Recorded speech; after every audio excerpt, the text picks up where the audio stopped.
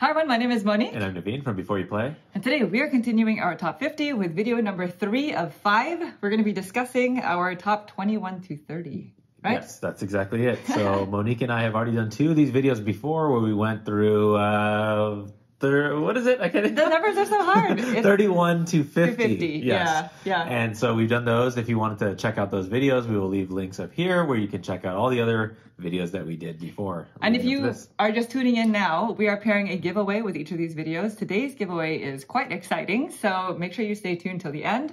For those who have entered in the past, all the giveaway winners have already been chosen, but we haven't had much success in contacting them. Yes. I think our emails might be going into your spam folders, so just a heads up, make sure you're checking your spam.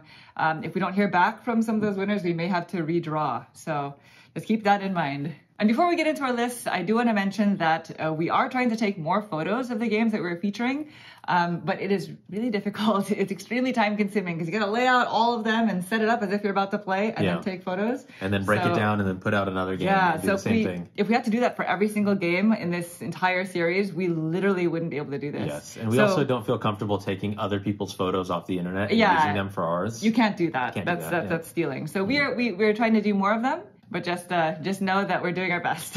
All right, so now on to number 30. Should I go first? Sure, yeah. Me? Mm-hmm. Okay, so my number 30th game of all time is actually a crossover. It's a game that Naveen has already mentioned, and as we get closer and closer to our top 10, you know, these crossovers are going to happen more often because we do share a collection. Yep. And so this is a game that was designed by Andreas Pelikan as well as Alexander Pfister in 2015 and published by Lookout Games, and it is called Isle of Skye, from Chieftain to King. Yes. So we already spoke about this. If you hadn't seen that video, spoiler alert, sorry. But yes, this is a game that I really enjoy. We both kind of discovered it. Well, you know what? I think I've discovered this first. You taught it to me first. Yeah, and I was like, check out this awesome auction game that features tiling. Yes. It's just a really, really fun package. We have covered this game on our channel, but it was a 2-player version. I still, as of this moment, I'm still not completely on board with the 2-player version of this game. This might just have to say 3 to 5 players. Yeah, for me, the higher the player count, the better. Totally, I think. It just makes the auction sweeter. And it is standing the test of time for us. It is, yeah. I thought this was actually going to be higher on my list compared to yours. I thought it would be lower on your list. Yeah, why did you do that? I guess you like it more than I do. Just a little bit, yeah. It's a really fun game. And so I won't talk about it too much because we've already spoken about this before. That is my number 30, Isle of Skye.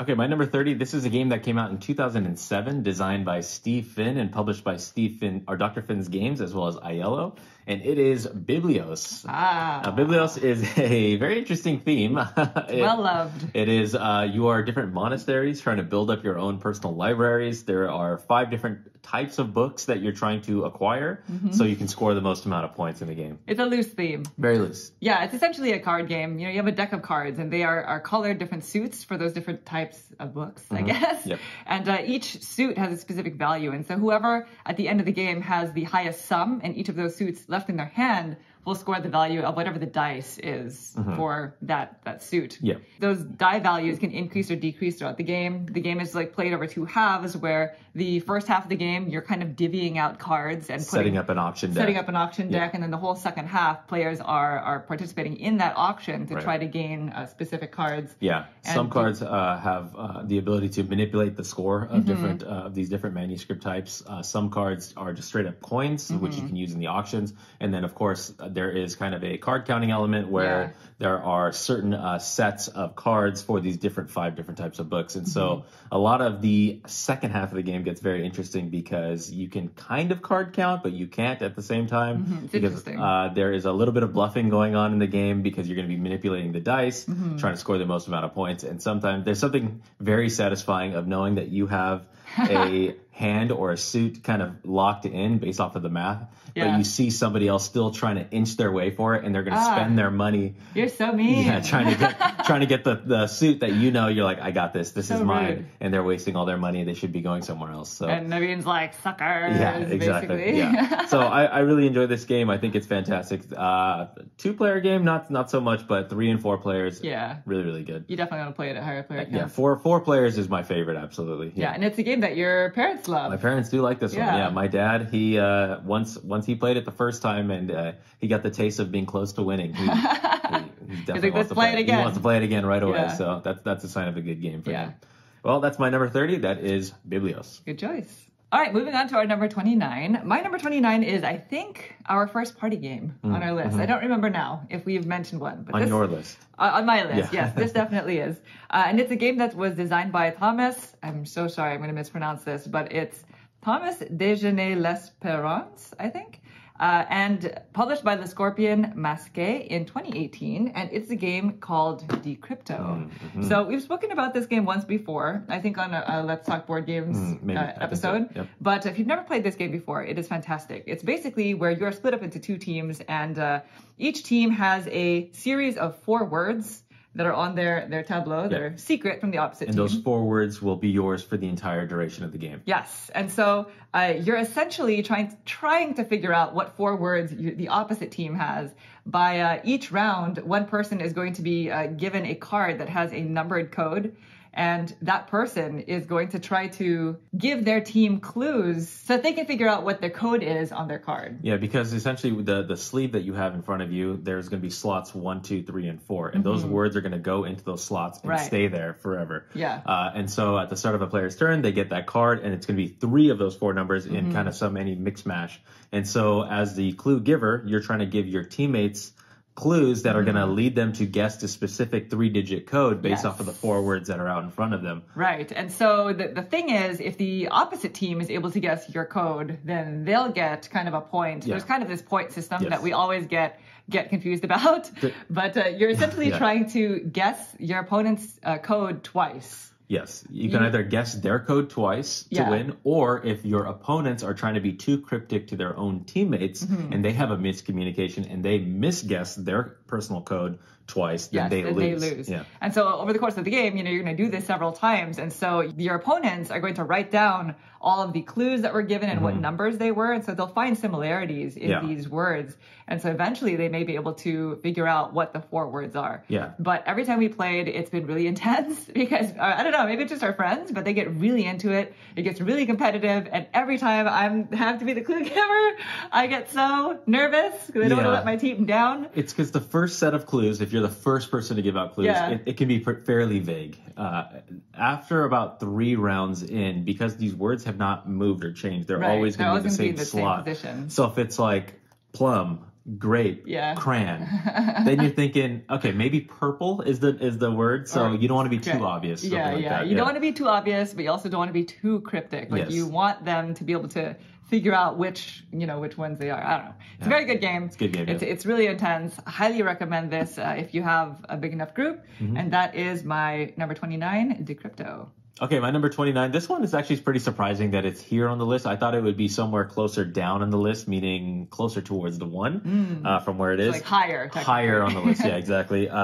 This one came out in 2015. It is designed by both Rob Davio and Matt Leacock and published by Z-Man Games. And it is Pandemic Legacy Season 1.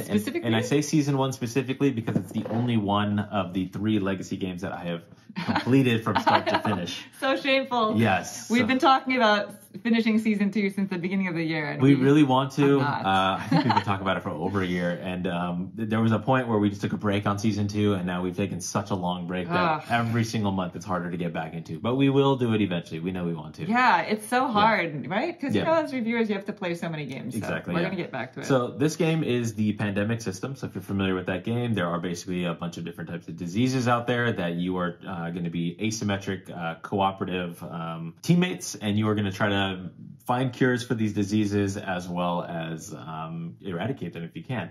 But in the Legacy game, there is a story narrative where every single game that you play is one specific month in this one long year kind of campaign that's going on. Yeah. It is very interesting. I do not want to spoil anything, but things can change. The game changes, and there's a lot of twists and different turns. So without spoiling anything, I kind of want to just leave it at that. But this is my number 29 game of all time, Pandemic Legacy. I'm also really surprised that this isn't higher on your list. We had a fantastic time playing through Season 1. We are not one of those people who are able to just obliterate the game with a perfect score. No. I think we've had a few fallen cities. I can say we've had some fallen cities. That's not necessarily like a spoiler.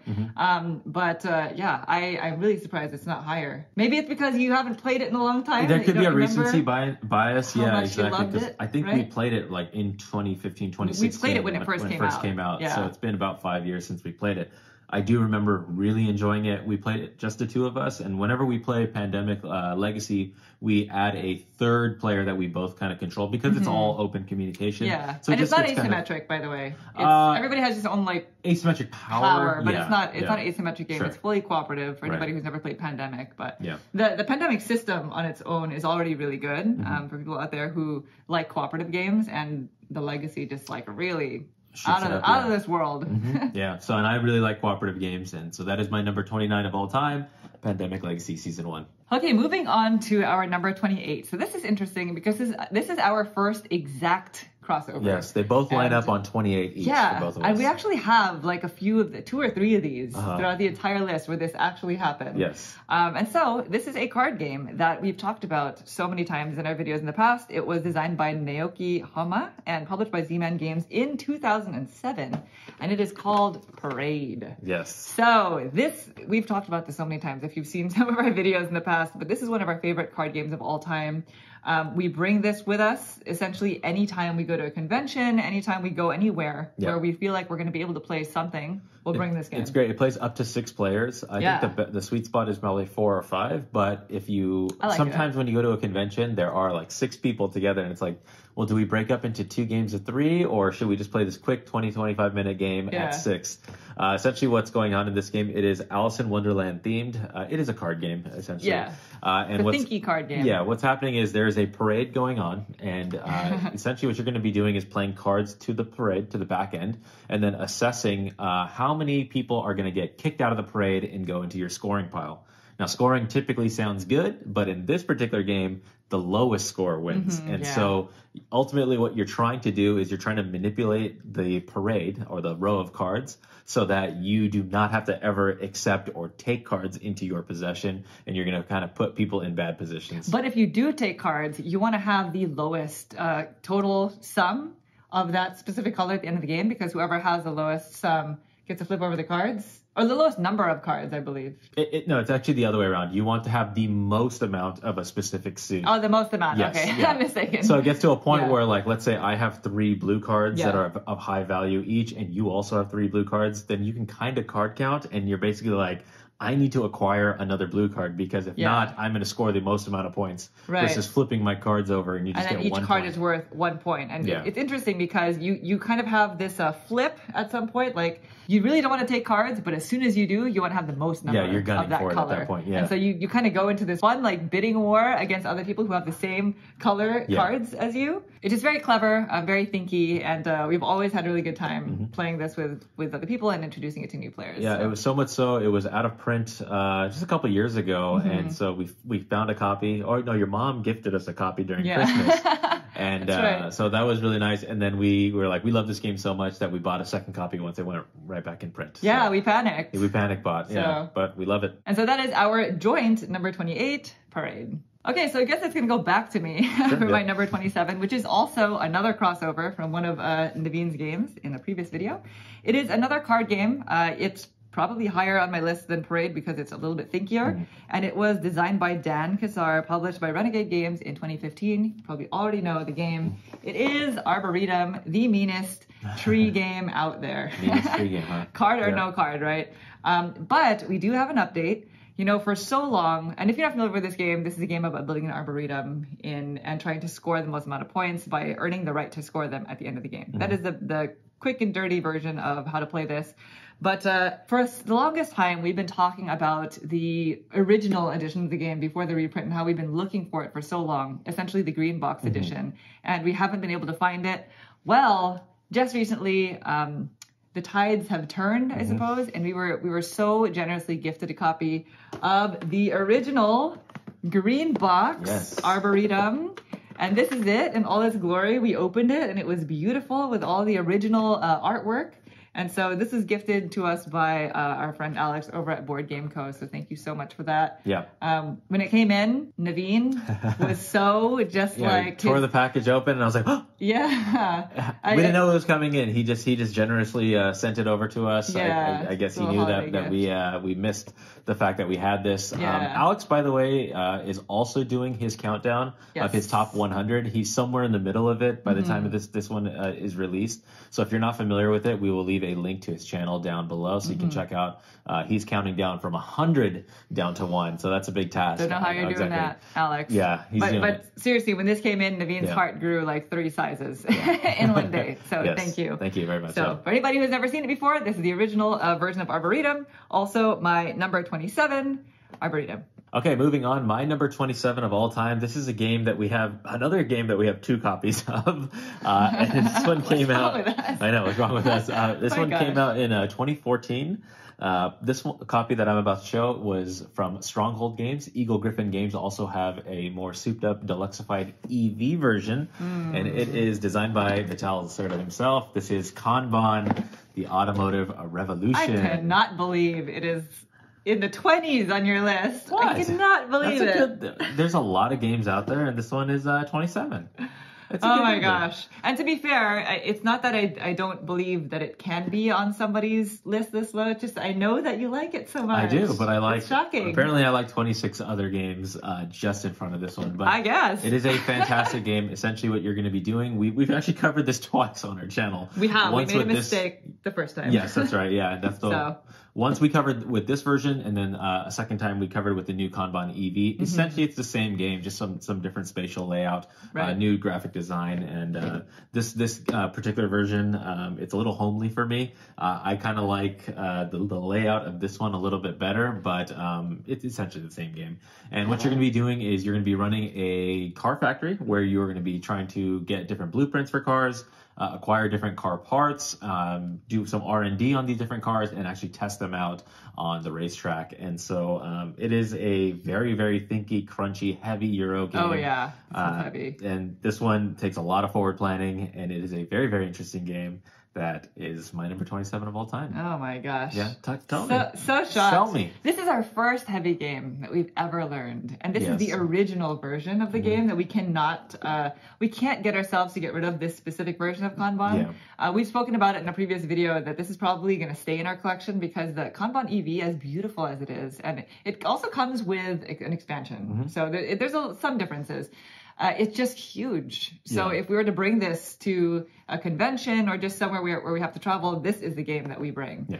And I remember when we first got it, I just got it on a whim. Like I just bought it and was like, you know what? It's a game about making cars. I'm going to learn this. Somebody had said that, like, if you want to try a heavier game, try Kanban. I didn't know what heavier meant at the time because we were literally just getting into the hobby. And I remember taking that rule book and trying to read it in the car. And I was like, oh my gosh, this is not a regular game. Yeah. So lots of nostalgia. And for some reason, Naveen is so good at this game. His win streak is much higher than mine. Yeah. So without spoiling anything in the previous videos. So yes, without spoiling anything. So anyway, you're definitely going to see this in the future in one of our future top ranking videos. But for now, I guess that's number 27, Kanban. All right, so our number 26 is our second exact crossover. And so, we couldn't believe it. We couldn't believe it either. This is a game that was designed by Juma Al-Juju and published by Karma Games in 2017. And it is Clans of Caledonia. Yes. So this game is really good. the most game in such a small box. Yeah. You know, like such a small box. Such a small box for this, but wow, there is a lot of game packed into this one. Yeah, and I almost can't. I feel like it's going to come apart if I don't. Yeah, I think I'll hold it. How about that? But yeah, if you're not familiar with this game, and if you've played Terra Mystica, it is the game that we felt like was the most Terra Mystica-esque game at the time, while still being a lot lighter. Sure. Right? Yeah. Or I don't even know if that's true. Yeah, a lot of people compare this to Terra Mystica, but I don't. It has some Terra Mystica things going on for it. And if you're not familiar with Terra Mystica, then just completely ignore everything that I said. But essentially, we are different clans. And we are just trying to build up our area on this multi-hex board. And we're building out different types of buildings. You have miners and people who are working in the forest, as well as bakeries and just different types of buildings that will produce you different types of resources. And those resources you can use to fulfill contracts. You can sell them at the market. And the game is played over 5 rounds, and each round is going to have a different scoring criteria that is randomized at the beginning of the game. But you can see what all the scoring criteria are going to be for the whole game. And so it's just a very fun, thinky Euro. I don't know. When I played it for the first time, I thought it's very different. Yeah. But also very similar in some of the ways that you take your actions. And so the reason why people draw similarities to Terra Mystica is because it has that aspect of it where you have the neighboring bonuses. The neighboring bonuses, yeah, that's exactly it. Yeah, it has something going on like that. It also has a similar kind of scoring, I think, if I'm remembering this correctly, for whoever has like the longest. It's like if your longest contiguous area. Like landmass. Yeah, so it has those kinds of similarities. But I think that's about it. Right? Yeah, my favorite thing about this game is the way you have to manage your money.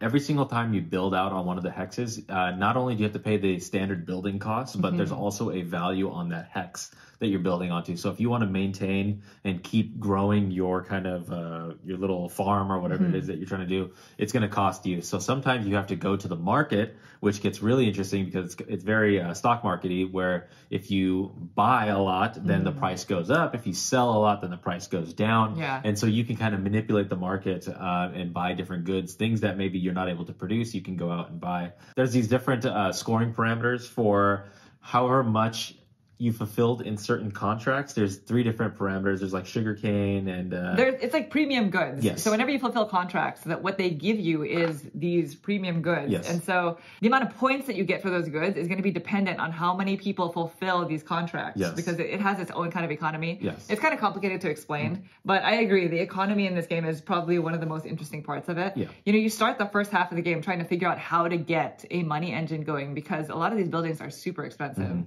Not to mention the clans are asymmetric, and so you can play the asymmetry of those clans to your advantage As to you try should, to yeah. create that economy for yourself. Yeah. Because towards the end of the game, you're just like really building up your. Yeah, I think the game comes with like 8 different clans, and I still haven't played with all 8 of them, but every single time I tried to play with somebody new so I can kind of experience something different. So there's a lot of replayability in this game, and we really, really enjoy it. Yeah. Anyway, that is our number 26, our exact crossover. 26, yes. Clans of Caledonia. Okay, moving on to our number 25. We're halfway through. This one's a little bit of a shorter video because we have a lot of crossovers going on. But this is a game that was new to me this year. And so, I just want to take a minute to say that's why these top 50 lists are interesting because they're going to be constantly changing, right? We had held off on doing a top 50 series for a long time because we have a lot of FOMO of like, well, what about these games that we haven't played yet? Yeah, I feel like they would be on my list if I had played them. Eventually, like, we would like to play them all, but obviously at some point you just to say, you know what, it's time to make a list. So. Right. So I'm sure eventually we'll probably return to these lists, but this one in particular, this game is one that was new to me that I'm happy was able to make it to my list. And it is actually a spoiler for those of you who are going to be following along on our Uwe Rosenberg series, because this is a game that was designed by him, published by Lookout Games in 2016.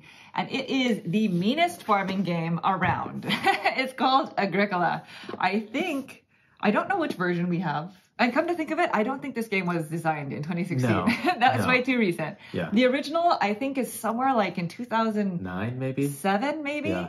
But the more updated version, which I think might not be the one that we have, was, I guess, released in 2016. Yeah. So that's what's on BGG for the year. Yeah, I think, you took it down wrong. Yeah, that's right. Yeah, so just know that this is definitely an older game. This is one of the classic farming games. This might have been like the first farming game or something that was ever designed that made it to like the mainstream board gaming media.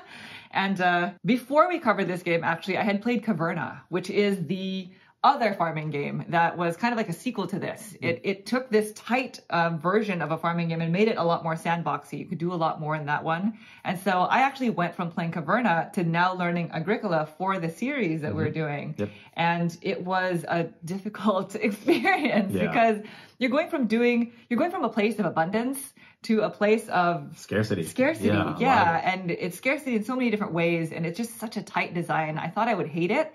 And the first time we played it, I kind of did because it was just so uncomfortable. Because it was so uncomfortable to play. Most Euro games, you're so used to specializing. Like, I'm going to go the whiskey route, something like that. In this game, it's like, no, if you don't do everything, you're going to get punished a little bit. Yeah. Well, I'm just spoiled. I'm just spoiled by the newer design of Euros of like, I'm going to build up this engine by doing all these things. I'm going to be able to do all of it. But this one, you can't because you only have a certain number of rounds, which it's actually a lot of rounds, but each round, only one person can go to one space. The worker placement aspect of it can get really really tight.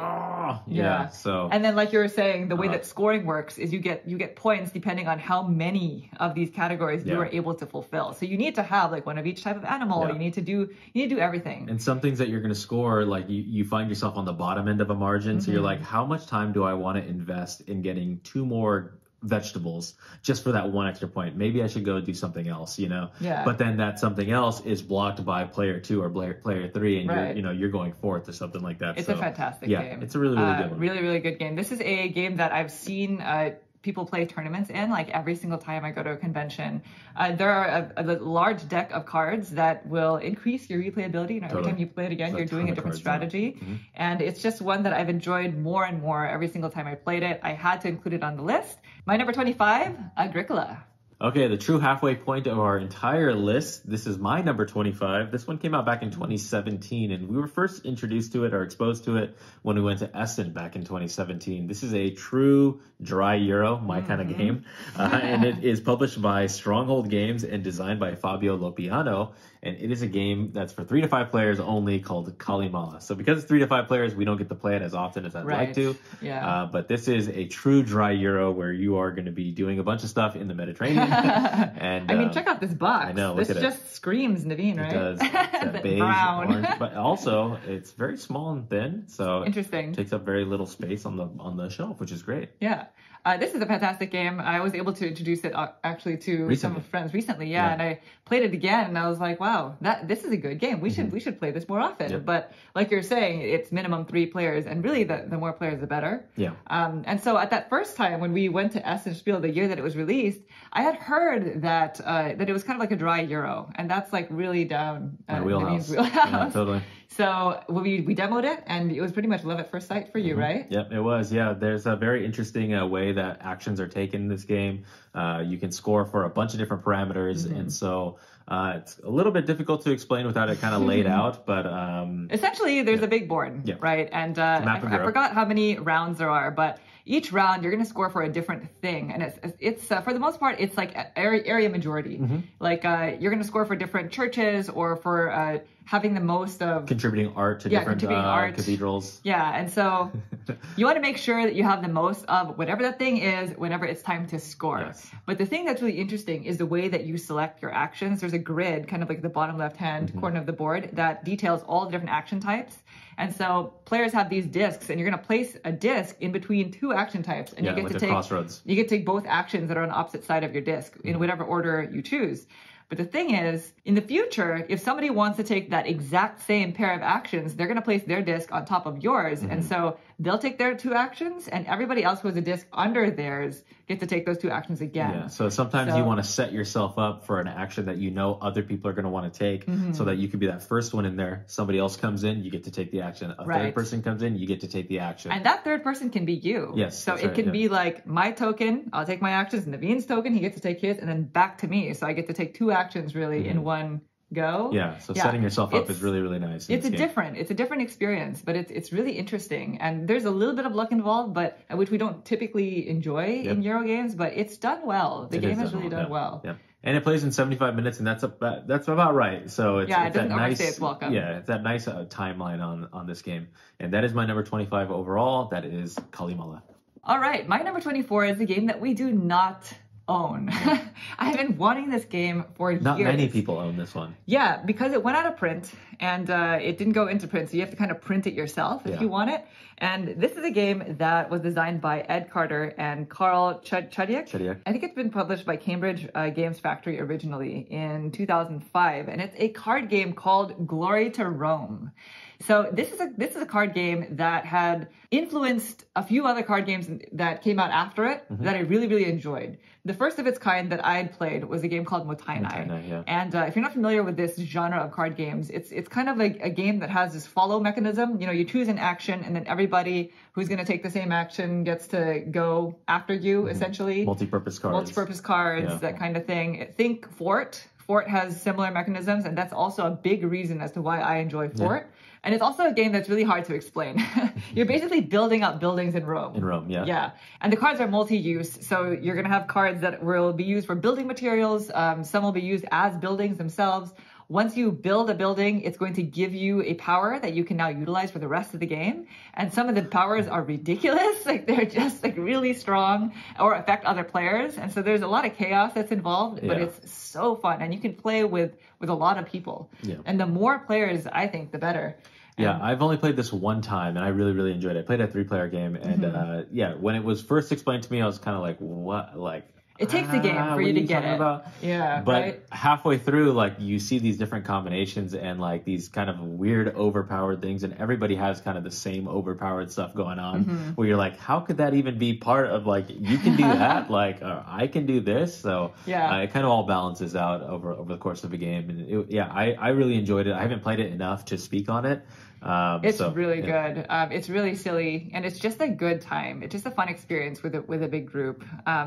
But like I said, this game has been out of print for a while, and I don't think they have plans of reprinting it. I believe I don't exactly know how it works, but there are print and play files available that I think you can access. Like it's like legal, it's okay, and you can print them yourselves. I just haven't gotten around to doing that for us.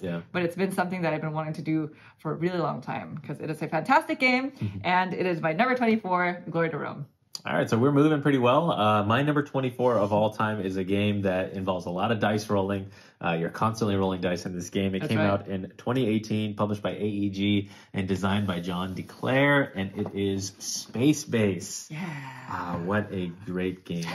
This one is really, really fun. Essentially what you have is you have a set of cards in front of you that are going to be valued anywhere from 1 to 12, and on a player's turn, you're going to roll 2 dice.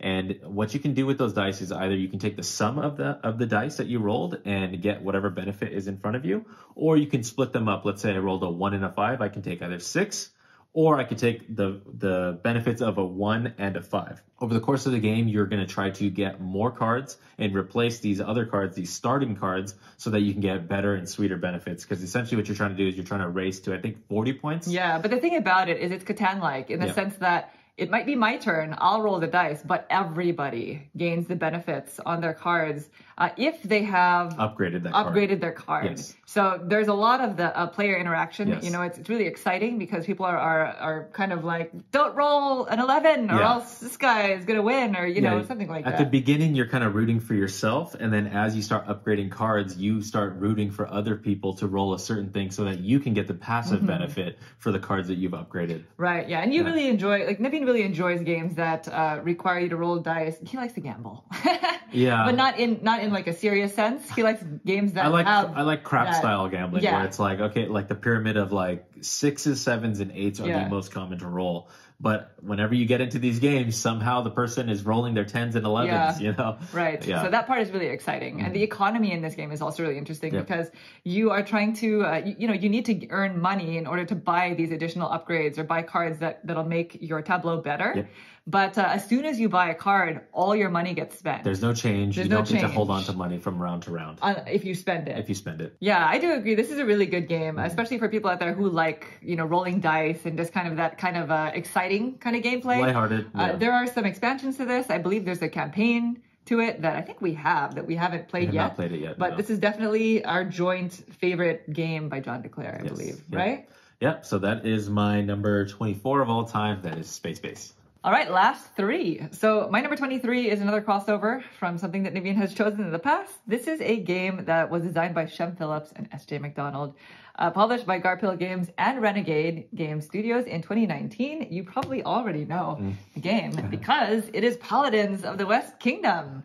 So apparently I like this one a little bit more than you do. Apparently, yeah. I'm so shocked, by the way, about his top 50. Why? Because he expresses his joy about games a lot more than I do. And so every time we play a game, he's always like, God, this is such a good game. And I always think, oh, that's got to be in his top 10. Only one game can be 10 one games number. Can be in his top 10. So it was really shocking to know where they all align. Okay. But yes, this is a game that is really, really fun to play for 2 players, but you can play up to 4. It's probably the heaviest in the West Kingdom trilogy. We covered all 3 of those games, so if you are interested in watching those, we do have a playlist.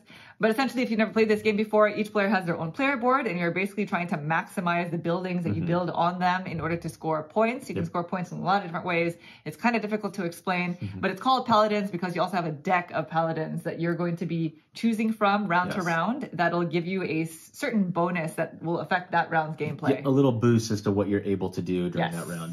Yeah, the meeple currency is really interesting because they allow you to do certain things on your board. That's why they're kind of color coded. But that's pretty much the gist of it. The very, very short, quick and dirty gist. It's really thinky, and I love it. That is my number 23, Paladins of the West Kingdom. Okay, moving on. My number 23 of all time is a game that came out in 2013 and is kind of notoriously out of print, but I think there is going to be a reprint coming soon that's kind of like a big box version of this. And it's designed by 2 different designers, Helmut Oli as well as Leonhard Urgler. I do apologize if I've mispronounced your names. Definitely. The publisher is Z-Man Games, and it is Russian Railroads. Yes. Yes, this one. So another brown box. Another brown box, but this pretty intriguing things going on in here.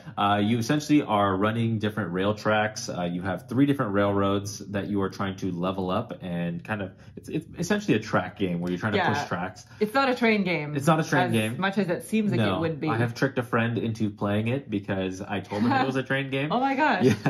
And so essentially what you're going to be doing here is if there's a worker placement aspect of the game where you're trying to move your locomotives ahead on different tracks, and you're trying to score a bunch of different points. You're trying to hire different engineers so you can do something a little bit cooler. You're trying to build out your factories and essentially move down a track. So it's just a huge tracks game. I guess it's thematic. Trains, tracks. You're going up tracks. Right. The thing that is very interesting in this game is scores in the upper 200s is very common. So it is a true point salad type of game where you can do a little bit of this, a little bit of that, and I really, really like it. Yeah, this is definitely a game that's notoriously out of print. It has there's an expansion for it.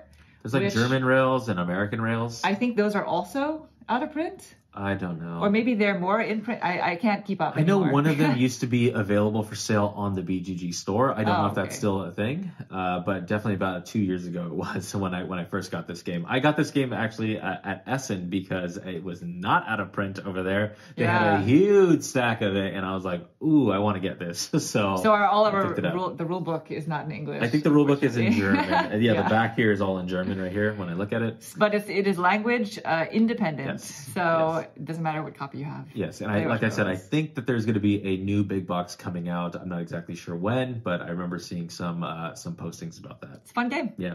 So that is my number 23 of all time. That is Russian Railroads.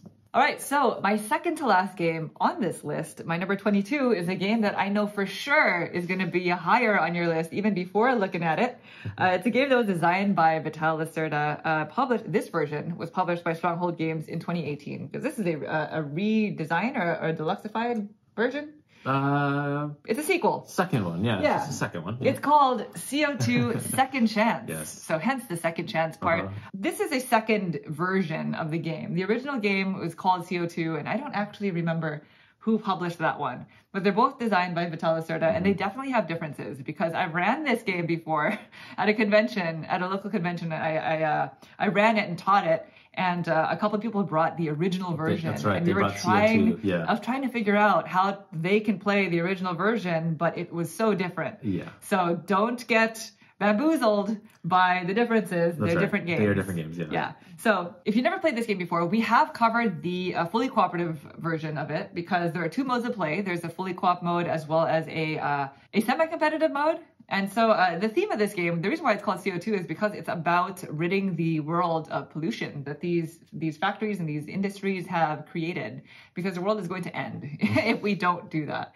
Yeah, and so it's a really hard game. I think Vital Lacerda has designed it so that a majority of the time players will lose. I think it's like something like 1 in 4 times you'll win or 1 in 3 times you'll win. Something so like that. It becomes difficult. Yeah. Super hard. And so for that reason, we really prefer the cooperative mode of play because you can work together to try to win this game. Yes. It's a really, really fun game to play cooperatively because you don't have full knowledge of each other's stuff, but you're also still working together, and it's still very much so a Vital tell a sort of design. And so if you're familiar with his other games, it's very thinky. It's really, really hard to strategize through. Yeah, sometimes there's a luck element where the way pollution comes out. So sometimes you can find yourself in a bad shape because there's nothing you can do about it. Right. But you can think on your feet. And what's nice about the co-op is, yes, it's co-op, but there is some secret objectives that you both have to achieve that you cannot outright tell each other, which becomes very, very interesting for me in this game. The semi-cooperative or semi-competitive, I'm not sure exactly which way to phrase that, but basically it is the competitive mode of play, but it's semi-competitive because everybody can lose. Like there's a chance that everybody just loses the game. Right. So if you're out for yourself only, then sometimes, and you don't do something for the greater good, then the entire game can be lost. That version of the game is good. It's just really, really difficult and a little bit frustrating. And for that reason, we prefer the fully cooperative mode, but it is a fantastic game. And I think that this version of it specifically is the better version. And it's also my number 22 game of all time. That is CO2 Second Chance. Okay, my number 22 game of all time is an Uwe Rosenberg-like game, but not designed by Uwe Rosenberg. This one came out back in 2018, and it's published by Claudia and Ralph Portenheimer, and it is published by Z-Man Games, and it is Lowlands. Oh, yeah. This is a good game. So essentially what's happening in here is there is a tidal wave or water that's going to be coming and kind of spilling over into our farmlands. So what we're trying to do is there's a delicate balance between growing your farm and keeping it productive versus contributing money to a dike to try to prevent the water from kind of coming in and taking out everything that we've built up. There is kind of this pressure that you feel to contribute goods and resources to the dam so that you can kind of hold that water back. But you don't want to be the one that's only contributing and other people are building up their farm. Right. So there's kind of this teeter-totter balance between, okay, how much do I want to contribute to preventing this water from coming in and flooding versus how much do I want to spend time on building up my farm? It's a fantastic game. It's really, really interesting. It's really fun. It's definitely the most Uwe Rosenberg-esque game that we play that's not designed by Uwe Rosenberg. And it actually says that somewhere. I think it has like a seal of approval or something on from Uwe Rosenberg. Yeah. And the reason why is because you have a board, you have a player board, and it's basically like your farmland, and you're going to be building out fences, you're going to be breeding sheep, animals, building out these tiles that will give you end of game scoring parameters or just let you kind of do something different. They break the rules in different ways. And that aspect of it feels very Uwe Rosenberg. The worker placement or action selection mechanism, I guess, is really interesting in that you have the three workers and they're valued differently. And depending on which worker you place on the different actions that are on the left side of your board, it'll dictate how strong of an action that is, how many resource cards you get to draw, how many fences you get to build, etc. And so that part of it is super interesting, coupled with the fact that you're also kind of working together with everybody around the table to try to build that dam or don't. You don't have to build it. You don't have to. There's nothing saying that you have to prevent this wave from coming. You just don't want to be like you don't want to be the person who contributed the least amount when the water overflows. So it becomes very, very interesting in that because you're trying to kind of delicately balance between building out as well as protecting. So that is my number 22 of all time. That is Lowlands. All right, we are here at our number 21. This is our last game each of the video, and this is a card game for me. It's a game that was designed by Thomas Singh, published by Cosmos in 2019, a super popular game, and it is called The Crew, The Quest for Planet Nine. Yes. So this is a fantastic game. People all around the world were raving about this when it first came out, even before we got to play it. It was so popular already.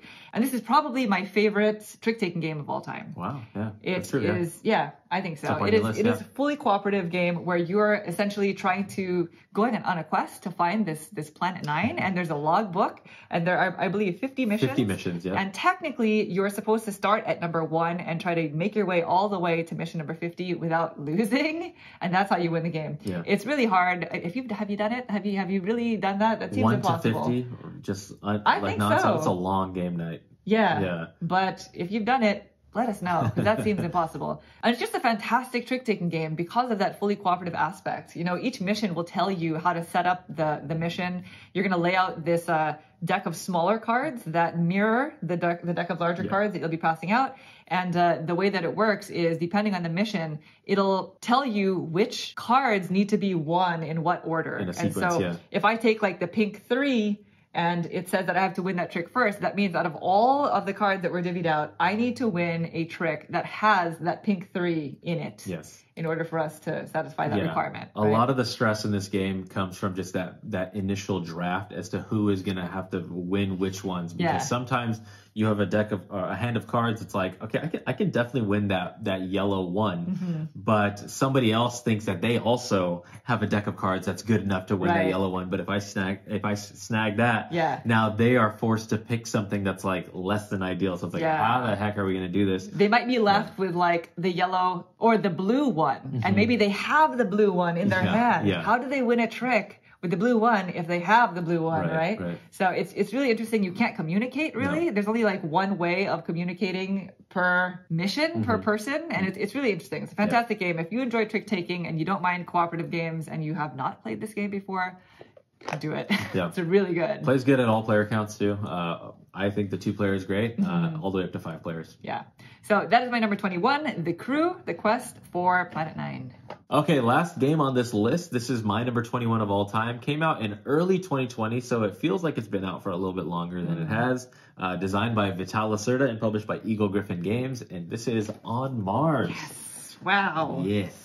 Look at that. This one is another one of those big box behemoths, and essentially what you're doing in this game is you are trying to inhabit Mars by building up the ability to survive on Mars. You're trying to build out water plants, trying to oxygenate the air. You're trying to do a bunch of different things so that you're colonizing Mars. You're trying to colonize it to make it sustainable for life.